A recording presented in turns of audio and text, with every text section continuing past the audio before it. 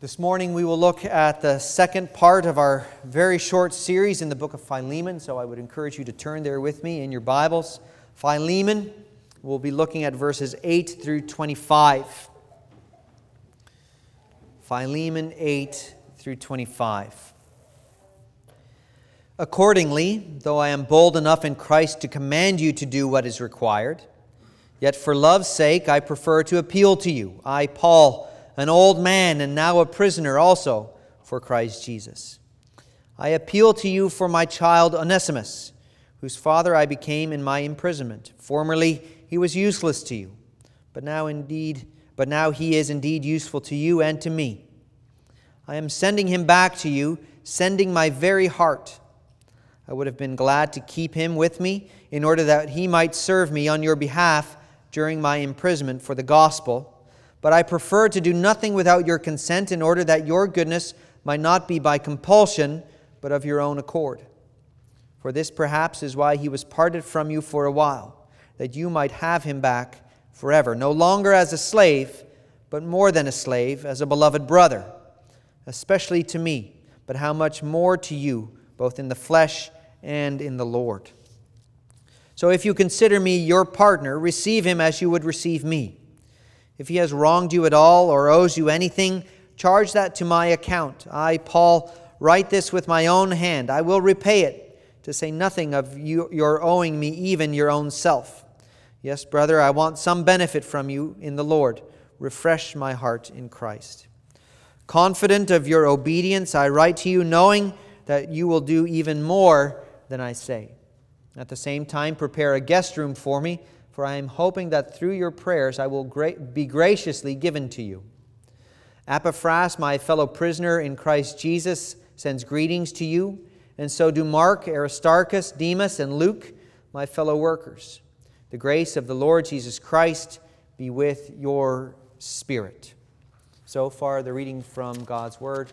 May He add its blessing to our hearts this morning. Well, parents, they need to learn to let go of their kids when they reach adulthood, don't they? And it's hard for us. We all recognize it. I'm 43. A couple weeks ago, we were at Folly Beach with my dad, and the waves were rough. And he saw me get on my bathing suit, and I was going to go into the ocean with my sons. And my dad said to me, he said, "Son, are you going in the water?" I said, "Yeah." He said, "Well, be careful. The waves are big. Don't go too deep." I said, "Really, Dad? Thank you. I appreciate that." And you ask my children, and they'll probably tell you the same thing, that I hold on a little too tight because it's hard. It's hard to let go as a parent, setting your children out on their own path. But Paul here has managed to get a hold of it, hasn't he? He speaks to Philemon, his son in the faith, not lording it over him, not giving him a list of things to do or not to do and saying you better do it or else. But he speaks to him as an equal. He speaks to him as a peer. Philemon and Paul, we saw from the first 7 verses that they are united together. They serve the same God. They are fellow workers. They are brothers in the faith. They are fellow soldiers. They are united. And so in this short letter, we see a picture of what Christian interaction ought to look like. The question that Paul asks Philemon, they have little direct application to us. We're not writing or dealing with each other to release a slave back to each other. Those questions aren't directly applicable to us in our day and in our time. But what is applicable to us is how they speak to each other, how they interact with each other, how fellow workers, fellow soldiers, brothers and sisters in Christ can work together and speak together when they ask things of each other. So what Paul asks in this particular book is of less significance to us than how he asks it. And so we want to work ourselves through verses 8 through 25 and seeing how Paul asks of Philemon and what we can learn from it. So we're going to look first at the content of Paul's request in verses 8 through 16. Then we're going to look at his plea to Philemon in verses 17 through 21. And then we're going to look at Paul's farewell, his leave, in Philemon 22 through 25. So the content, the plea, and the leave. Those are the three things that we're going to broadly use to see how Paul interacts with Philemon. And we see in the first word of the first verse, verse 8, accordingly. A curious word, and in order to make sense of that word of accordingly, we have to link to what is before. Accordingly is one of those linking words that cues us that we're to look back at what has already been said. And so we look back to verses 4 through 7, where Paul asks Philemon as a friend. It's established, the friendship of Philemon, the thankfulness that Paul expresses towards Philemon and how they are united in thought, word, and action. Thought in terms of faith, action in terms of the refreshing of the saints, and the words in terms of the sharing of the faith that Paul has commended Philemon for. And so here we begin to see Paul's question. So accordingly, because of our union together, Paul is saying, he begins his question. Now, Paul could mandate something of Philemon, could he not? What is Paul's role in the early church? He is an apostle. He is a special sent one of the Lord Jesus Christ, a special office that was reserved for the foundation of the church, where the apostles interpreted the ministry of Christ. They interpreted the Old Testament and Christ's ministry to show the foundation of the church manifest in the New Testament administration. But it is curiously missing in this book, the apostleship of Paul. In 9 of Paul's books, he puts his apostleship right at the beginning. 9 of 13 books, Paul says, Paul, an apostle.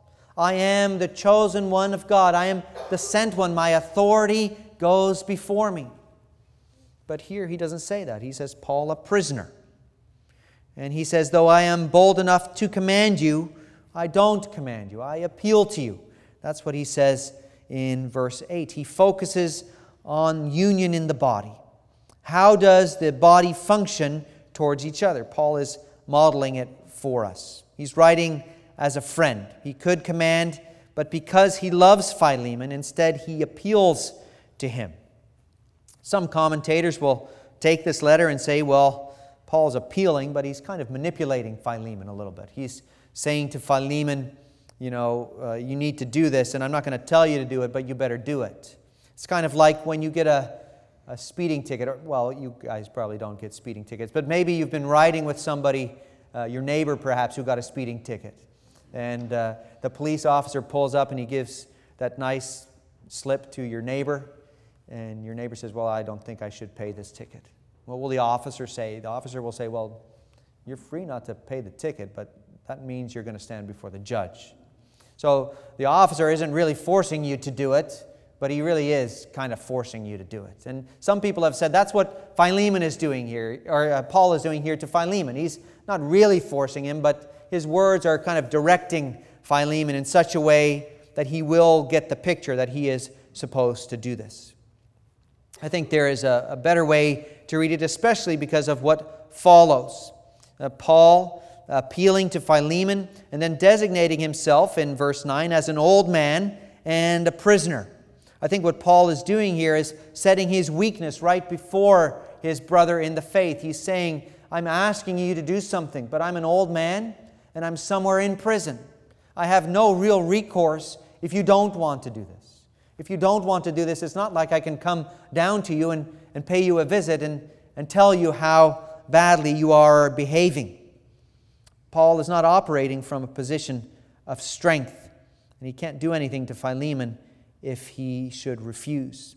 So when we think about how Paul is interacting with this brother, this fellow worker, Philemon, we see a mutual respect between Paul and Philemon. Paul is appealing to him. Even though he could give him a command, he prefers to appeal because he respects him. He honors him as a fellow worker in Christ's kingdom. It's a question for us to ask ourselves. How do we operate when we have questions to ask of each other? Or even disagreements that we may have with each other? Do we operate with respect? Do we operate asking ourselves, or reminding ourselves rather, that we are fellow workers, that we are brothers and sisters in Christ, that we are serving the same Lord? And Paul sets that foundation very clearly in exhorting or appealing to his friend rather than commanding him.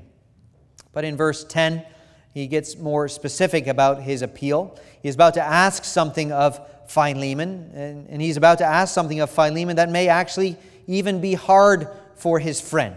You see, Philemon was wronged. Philemon was treated unjustly, it seems. Philemon was wronged by this man, Onesimus.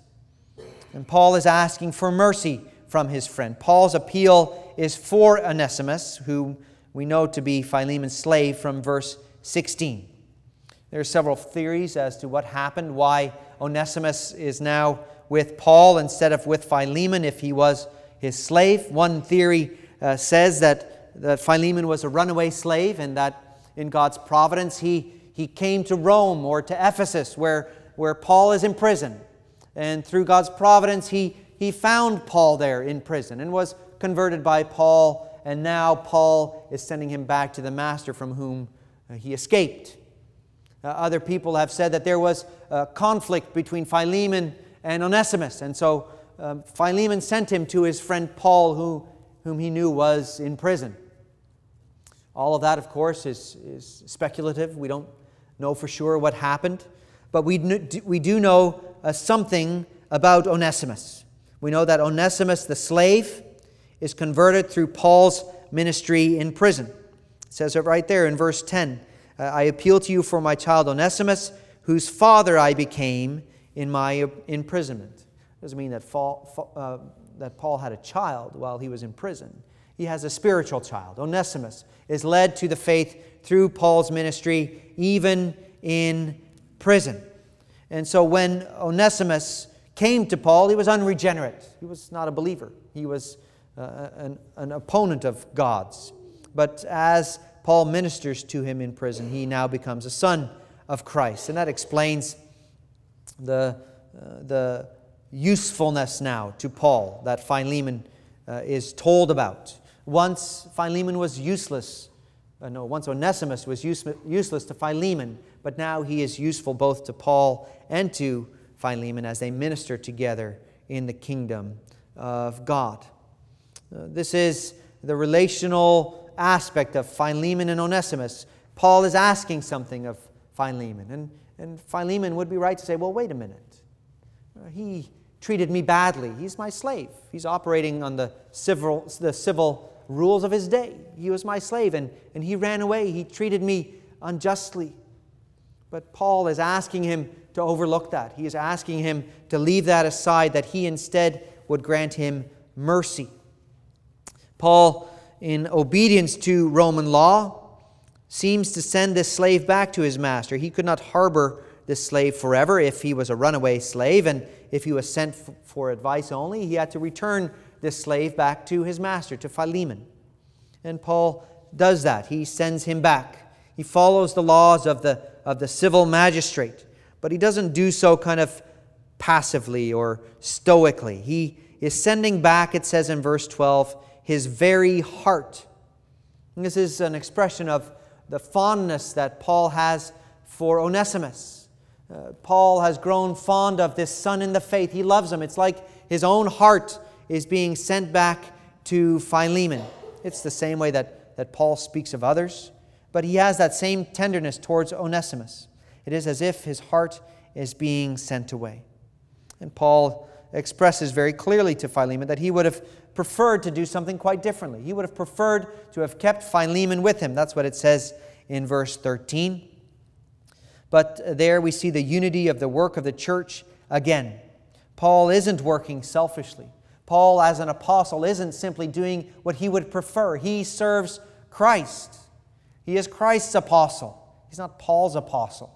And so he serves Christ. He doesn't do what he thinks he would like to do. He does what Christ would prefer.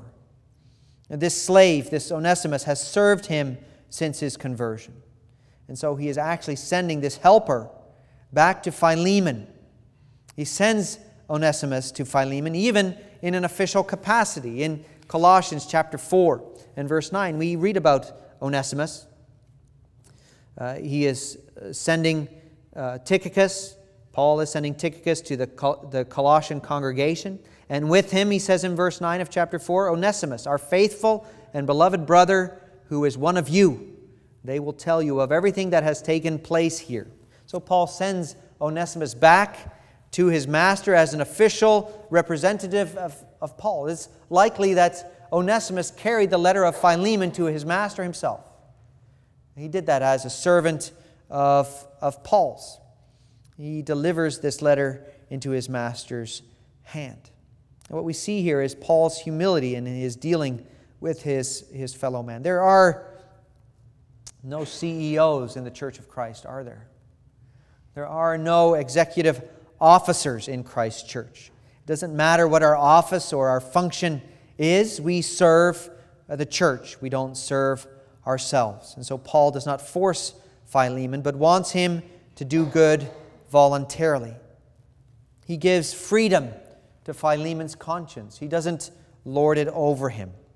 Where no command is broken, no command of Scripture is broken, appeal is made. That's what the other apostles do. In Acts chapter 15, when you have the first council of the Jerusalem church, the apostles come together with the elders and they consider the matter. They consider the Word of God together and come to a decision. There is no CEO at that meeting. Or in 2 Corinthians, in chapter 1 and verse 24, it says, "But I call God to witness against me. It was to spare you that I refrained from coming again to Corinth. Not that we lorded over your faith, but we work with you for your joy, for you stand firm in your faith." It is an expression of what Paul is doing here in Philemon.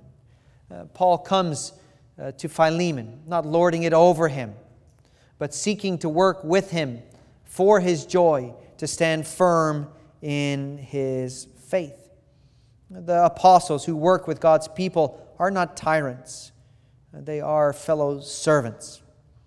This, of course, requires a cry for wisdom for those of us who are serving as officers in the Church of Christ. The church is not our people. They are God's people.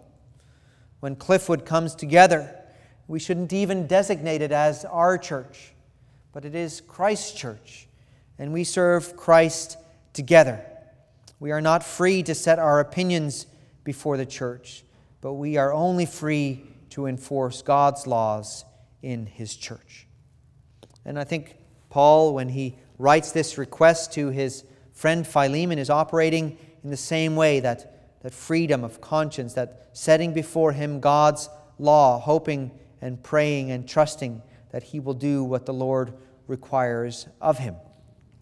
I think in verses 15 and 16, Paul anticipates an objection to some extent. He anticipates his friend's words. Philemon, you can hear him maybe muttering under his breath, "Well, this just isn't fair. This isn't right. I can't do this." It gives credence, of course, to the runaway theory of Onesimus' union with Christ. But it says in verses 15 and 16, "For this perhaps is why he was parted from you for a while, that you might have him back forever, no longer as a slave, but more than a slave, as a beloved brother, especially to me, but how much more to you, both in the flesh and in the Lord." Paul is anticipating Philemon's objection by saying to him, God works in mysterious ways. Philemon, if you're having trouble accepting this, think of how God has worked to restore Onesimus to you, not only as a slave, but as a brother now, a brother in the Lord Jesus Christ, a fellow worker, part of the group in the first 7 verses, those who work together in Christ's kingdom. And Paul is reminding his friend of God's working in ways that we may not understand. In our own lives, perhaps we've seen this. How often has God worked through our sin to bring about maybe even our repentance, our union to Him? How often has Christ worked through our sin to sanctify us as we fall on our knees before Him? How often has He used our sin to deepen our awareness of His mercy, of His goodness, of His compassion? And this is what Paul is setting before Philemon as well. Patience and grace, these are essential elements of human relationships, of Christian relationships, because we are being sanctified. We are not finished yet, are we?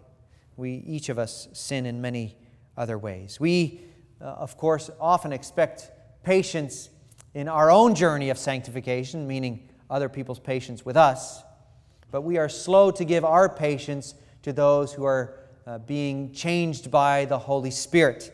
We expect immediate results so often. We do it with our children, we do it with our spouses, we do it with our fellow Christians, and instead we are to learn unity in thought, word, and actions, and be gracious towards each other. It's the example that Paul sets before us here in this passage. Now, in verses 16, we don't have Paul condemning slavery, which is somewhat of a mystery for some people as we read through the book of Philemon.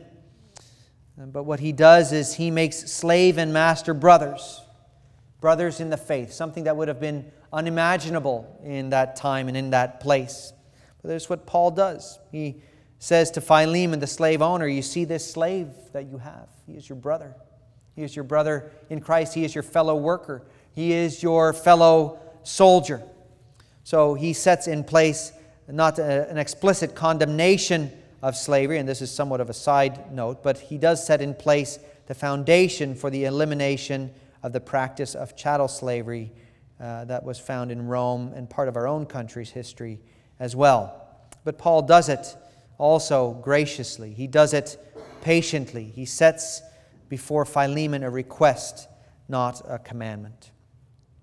Then we want to look a little bit at Paul's plea in verses 17 through 21.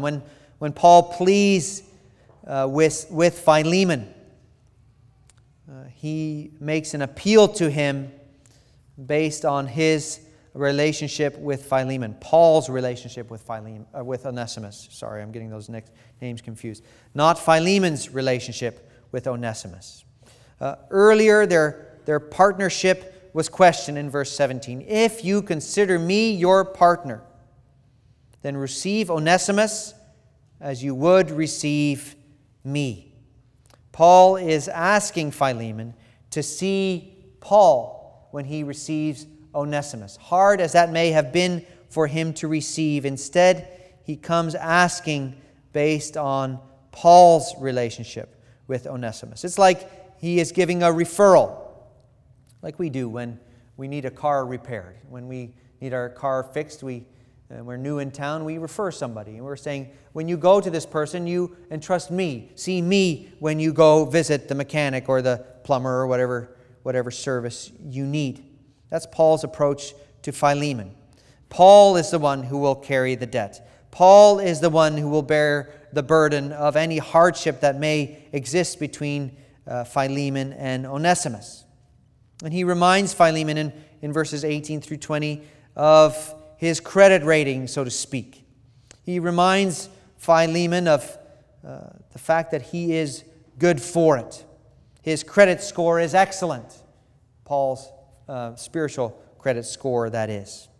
If it were possible in the spiritual realm, Paul would be getting all kinds of spiritual credit card applications because his credit score is so good. He has stood before this man, has served him well. Paul, in essence, is saying, if you don't feel like it, do it for me, through who you got your life also.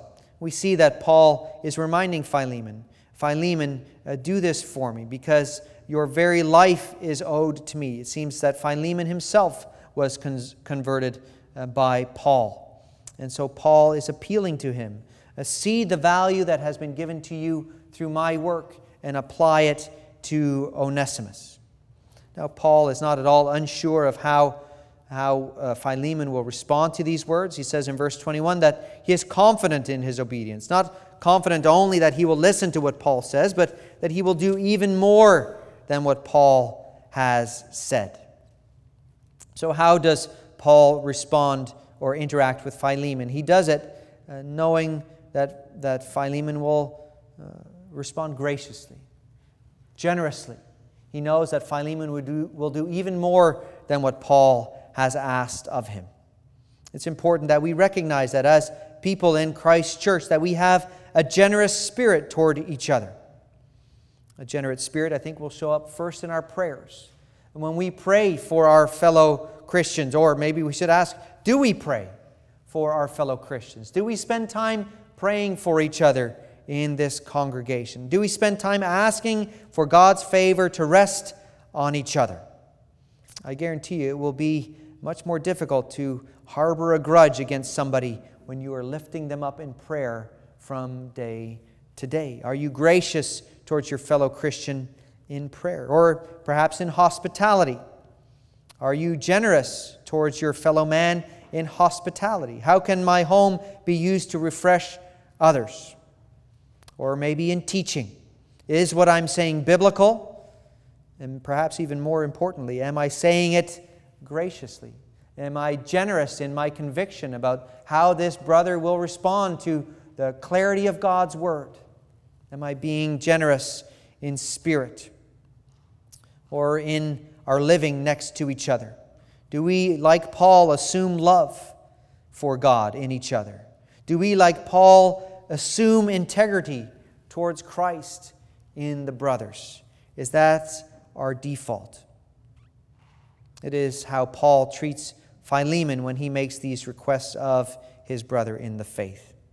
And then Paul says goodbye. He doesn't say goodbye on bad terms, but on good terms. He even says that he hopes to come for a visit to Philemon's house. He asks for him to prepare a guest room, that Philemon's prayers of Paul's liberation from prison would be answered. Paul has just made a big request of his friend, but he doesn't expect that fellowship will be broken as a result of this request. He assumes that they are continuing on as fellow servants, as brothers, as fellow soldiers. The letter began by establishing unity. And it ends the same way in verses 23 through 25. He speaks of all the other fellow soldiers, Epaphras and Mark and Aristarchus and Demas and Luke, and their greetings that are sent to Philemon. The brothers with Paul greet Philemon, and the aged apostle says goodbye, wishing the grace of Christ be on Philemon, his fellow worker. In Paul's letter, though the questions that are being asked of Philemon are not applicable perhaps to us, the way that he goes about asking them is. He asks his friend graciously, basing his appeal on their unity. Paul models something for the church. The question that Paul is asking is not one we will ask, but his respect is what we ought to use towards each other. His charitability, is that a word? His charitability towards his friend is something that we should use. And the generosity of spirit that he has towards this fellow worker is something that we should use. It is the way that we love our fellow man as Christ has loved us. We are commanded in God's Word to love the Lord our God with all our heart, soul, mind, and strength, and that we are to love our neighbor as ourself. What Paul does here in the letter of Philemon is simply manifest a small slice of what it means to love our neighbor as ourself. May God, through His Holy Spirit, give us the wisdom and the strength to implement that here in our congregation also. Let's pray together.